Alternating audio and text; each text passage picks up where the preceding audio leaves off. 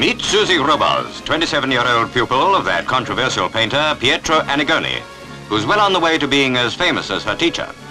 She's just held her first one-man show in New Bond Street, and her work shows that while she has learned a great deal from Signor Annigoni, her style is her own.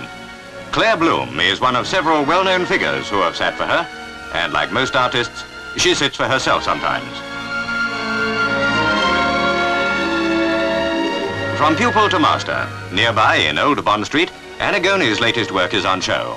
A portrait of Princess Margaret, which has raised as big a storm as those he did of the Queen and Prince Philip. It has been praised, attacked, photographed, legally and illegally. In fact, the only thing no one has done is to ignore it. Princess Margaret gave 21 sittings, and model Georgina Moore, seen here admiring the finished work, posed for parts of the portrait. Whatever the critics may decide, Signor Annigoni's latest royal picture compels attention.